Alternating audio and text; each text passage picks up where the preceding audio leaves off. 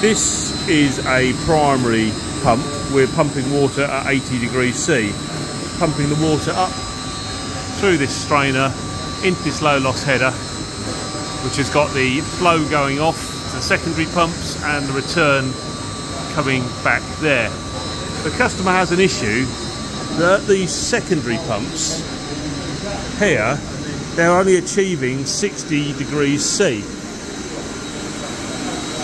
These pumps here, and they couldn't work out why when the water going around the primary circuit was at 80 degrees C, these were at 60 degrees C.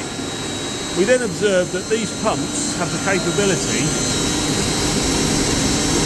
of pumping 427 metres cubed an hour, and the primary pumps have the capability of pumping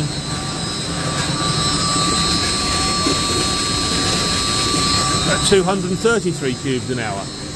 So these pumps are pumping their 233 cubes an hour into this part of the low loss header, and being sucked out of there is the 427 metres cubed an hour.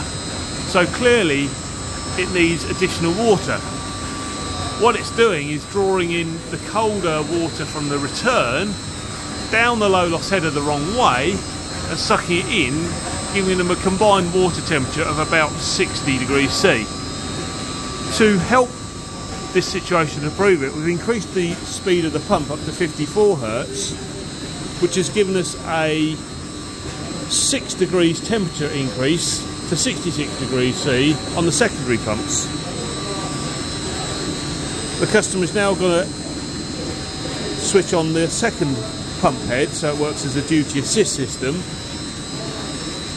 to see if the increased flow actually provides sufficient water at 80 degrees C to make the secondary system work.